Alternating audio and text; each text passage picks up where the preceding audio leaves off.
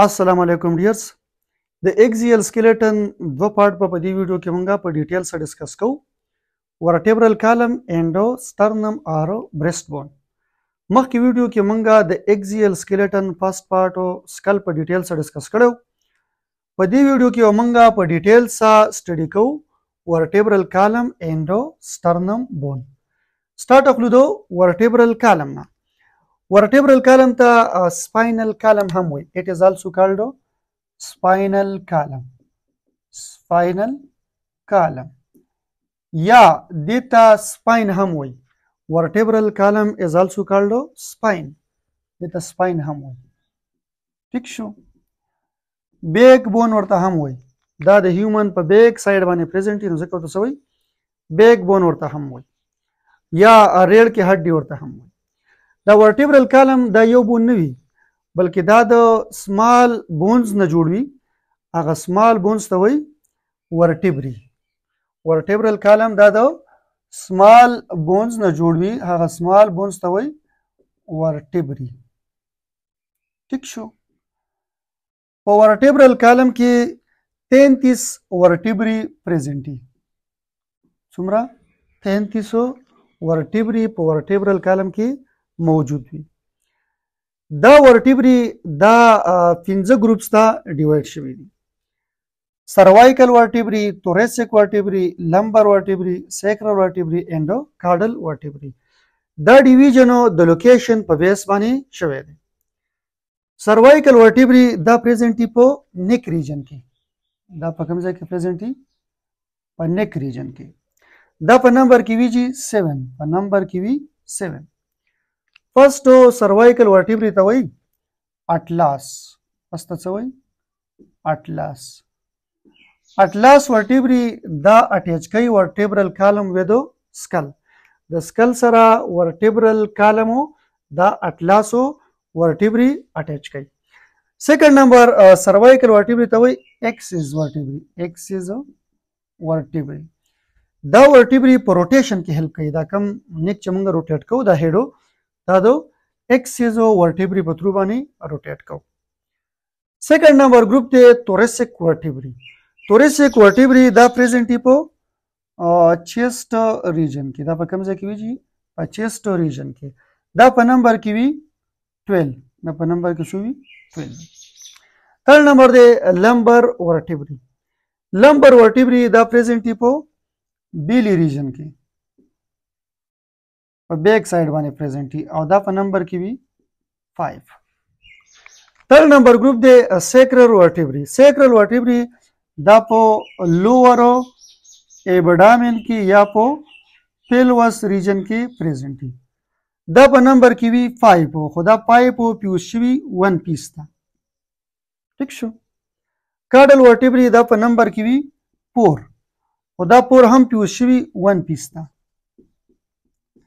نو دا ټوټل راځي زموږ سره چې 2600 ورټیبري. ٹھیک شو. ټوټل څو دي؟ 33 دي خو په دې کې بیا دا سیکرل او انډو کاډل ورټیبري دا پیوس شوي دي.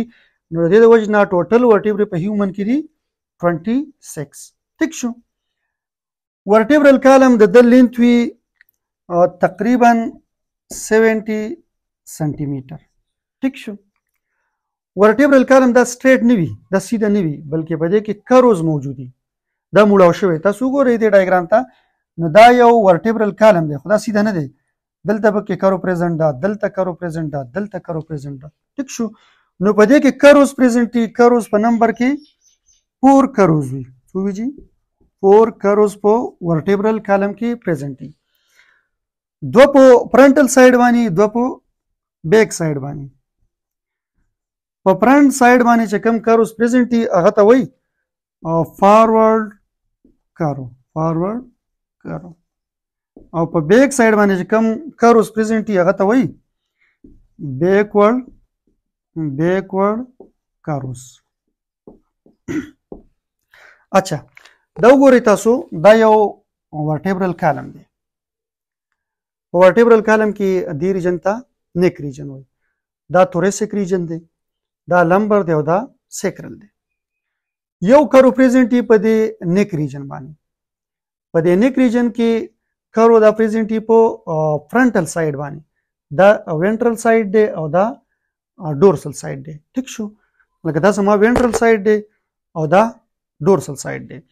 نو په دې نیک ریجن کې په وینټرل سایډ باندې یو کرو پریزنټي، وینټرل سایډ باندې دې ته وایي سروایکل کرو. دې ته څه وایي جی؟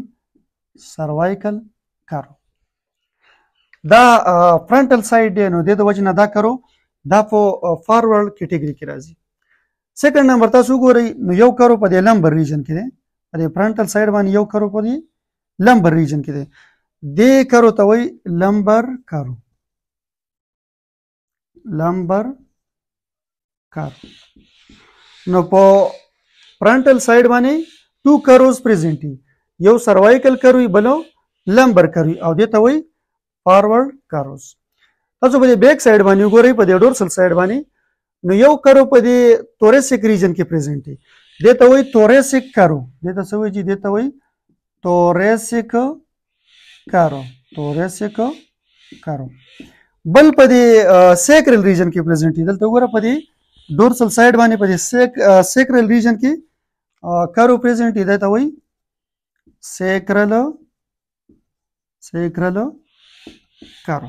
ٹھیک شو. په ډورسل سایډ باندې ټو کروز پریزنټ، یو په توریسک ریجن کې هغه ته وایي توریسک کرو، بل په سیکرل ریجن کې هغه ته وایي سیکرل کرو. دا په ډورسل سایډ باندې پریزنټ دی، د وجه نه ته وایي بیکورډ کروز. ٹھیک شو.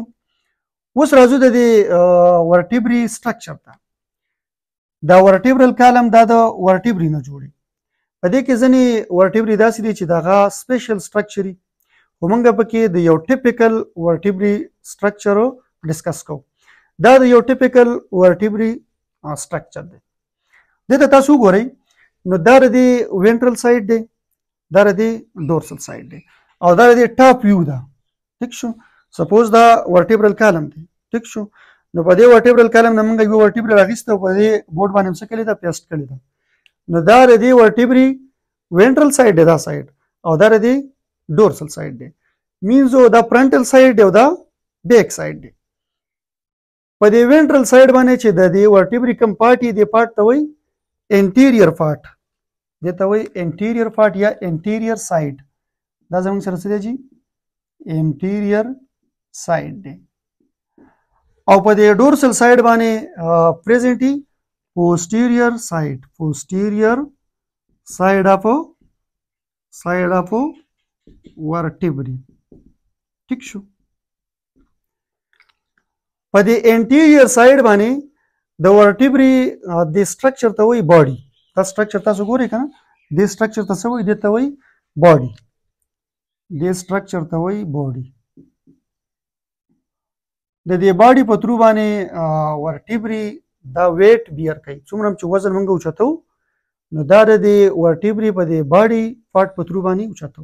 ٹھیک شو. دا څومره چې وزن د هیومن هغه ټولو دا باډي پارټ څه کوي؟ ټالریټ کوي. په دې باډي پارټ کې دننه په دې گرین کلر کې دا سټرکچر تاسو ته ښکاري. دې سټرکچر ته وایي سنټرم. دې ته څه وایي؟ دې ته وایي سنټرم. په باډي پارټ کې چې کوم په دې گرین کلر کې تاسو ته سټرکچر ویزیبل دی، دې سټرکچر ته وایي سنټرم. په دې سنټرم کې سپونجي بون پریزنټ دی. په دې کې څه جی؟ سپونجي بون پریزنټ دی. یو کمپیکټ بونی بلو سپونجي بونی. په دې نور ورټیبري کې کمپیکټ بونی، خو په دې سنټرم پارټ کې څه وي؟ سپونجي بون وي. په دې سنټرم کې انټر ورټیبرل ډیسک هم موجود دي. دلته څه موجود دي؟ انټر ورټیبرل ډیسک. انټر ورټیبرل ډیسک. انټر ورټیبرل ډیسک دا د کارټیلیج نه جوړي. کله چې په دې کې څه ډیمیج راشي یا سلیپ شي، نو بیا هغه ته ډیسک سلیپ وایي. هغه موږ په را روان ویډیو کې ان شاء الله ډسکس کوو. دا خو د دې انټیریور سایډ وشو. ٹھیک شو. انټیریور سایډ ته دې څه وایي؟ باډي ورته وایي. په باډي کې دننه یو سټرکچر وي، هغه سټرکچر ته وایي سنټرم. په سنټرم کې څه وي؟ سپونجي بون وي. په سپونجي بون باندې بره انټر ورټیبرل ډیسک پریزنټ وي.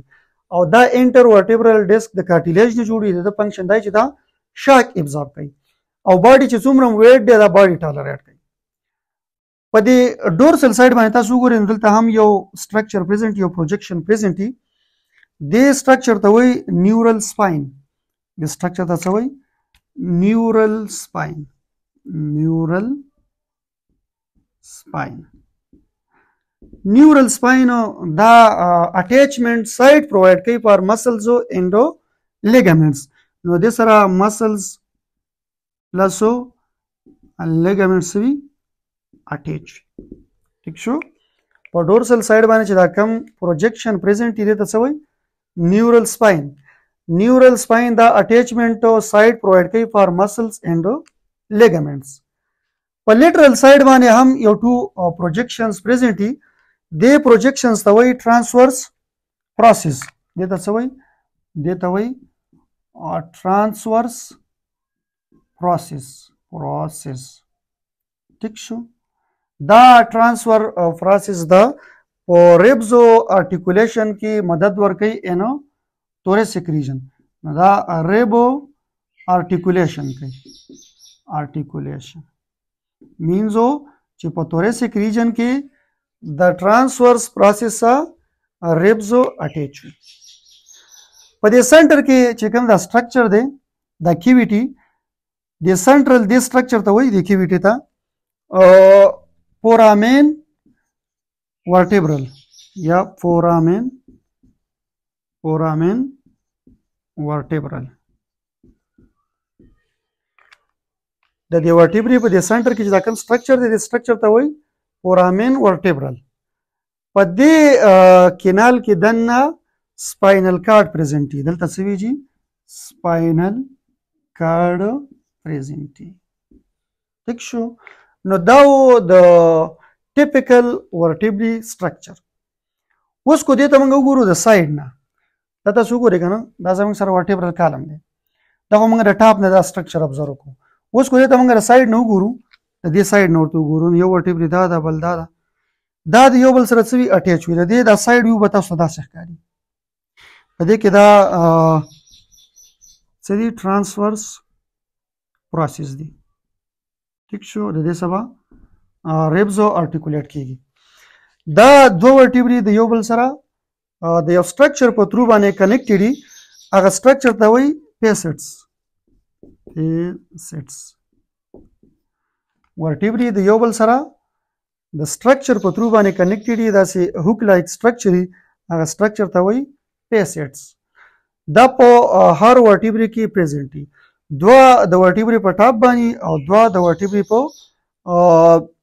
نیچه سایډ باندې پریزنت دي. په دې ټاپ باندې چې کوم پریزنت دي د ورټیبري دې ته وایي فری زایګوپوفایسس. د ورټیبري په دې ټاپ باندې چې کوم پیسټس پریزنت دي هغه ته وایي فری زایګوپوفایسس. او چې کوم په دې لاندې سایډ باندې پریزنت دي د ورټیبري دې ته وایي پوسټو زایګوپوفایسس. ٹھیک شو؟ د دې سټرکچرز په تھرو باندې دا ورټیبري د یو بل سره کنیکټډ وي. اچھا اوس راځو د ورټیبرل کالم فنکشنز ته. ورټیبرل کالم دا په هیومن کې ډیفرنٹ فنکشنز پرفارم کوي. فار ایگزامپل دا سپورټ ورکوي باډي ته. په باډي چې څومره ویټ موږ وړو نو دا د ورټیبرل کالم په تھرو باندې وړو. کو چېرته په ورټیبرل کالم کې ډیمیج راشي نو بیا هیومنو ویټو نشي وړلی. بل دا پروټیکشن ورکوي. سپاینل کارډ ته پروټیکشن ورکوي. ٹھیک شو؟ د دې په دې سنټر کې سپاینل کارډ پریزنت دی هغه ته پروټیکشن ورکوي. بل دا فلیکسیبیلیټي هم پرووایډ کوي. د هیومن باډي چې دا فلیکسیبل ده نو دا د ورټیبرل کالم د وجې نه فلیکسیبل ده. نو دا فلیکسیبیلیټي هم هیومن باډي ته پرووایډ کوي. بلو دا اٹیچمنٹ سایډ هم مسلز ته پرووایډ کوي. مسلز هم د ورټیبرل کالم سره اٹیچ وي. لاست نمبر د دې سره باډي پوسچر ایڈجسټمنټ هم کیږي. د ورټیبرل کالم په تھرو باندې هیومنو باډي پوسچر ایڈجسټمنټ کوي. نو دا وشو ورټیبرل کالم. اوس راځو sternum arrow breastbone ته. sternum arrow breastbone دا د هیومن په وینټرل سایډ باندې پریزنټ دي دا په کوم ځای باندې وینټرل سایډ باندې پریزنټ دي دې بون ته وایي سټرنم په دې وینټرل سایډ باندې دا پریزنټ دی د دې سټرنم سره ریبزو ارټیکولیټي د دې سره ریبزو ارټیکولیټي ریبز د دې سره اټیچ وي په فرنٹ سایډ باندې په بیک سایډ باندې ریبزو دا د ورټیبرل کالم سره اټیچ وي په فرنٹ سایډ باندې د سټرنم آرو برېسټ بون سره ریبز اټیچ وي د سټرنم آرو برېسټ بون دا 3 پارټس ته ډیوایډ شوی دی دا مشتمل وي په 3 پارټس باندې ٹھیک شو یو پارټ ته وایي پروسټرنم بل ته وایي میزوسټرنم او بل ته وایي میټاسټرنم دې هیگزاګونل پارټ ته وایي پروسټرنم دې ته وایي پروسټرنم ٹھیک شو دا هیگزاګونل لایک سټرکچر دی د دې پروسټرنم سره 1 پیر اف ریبو اټیچ وي دلته ٹھیک شو دا کوم لارج پارټ چې دی د باډي پارټ ته وایي میزوسټرنم دې ته وایي میزوسټرنم د دې سره 6 پیرز اف ریبس اټیچ وي ٹھیک شو په دې سټرکچر په تر سره 6 pairs of ribs attached 1 3 4 5 and 6 دغه په دې سایډ سره هم اټیچ ٹھیک شو دې پارت ته وایي میټاسټرنم دې ته څه وایي میټاسټرنم د دې سره ریبزو نوي اټیچ دا کارټیلیجنس سټرکچر دی ٹھیک شو نو دا وشو ورټیبرل کالم اینډ سټرنم آرو برېسټ بون I hope چې تاسو به په پوه شوي وئ په نیکسټ ویډیو کې موږ ریب کیک په ډیټیل سره ډسکس کوو. Thank you so much.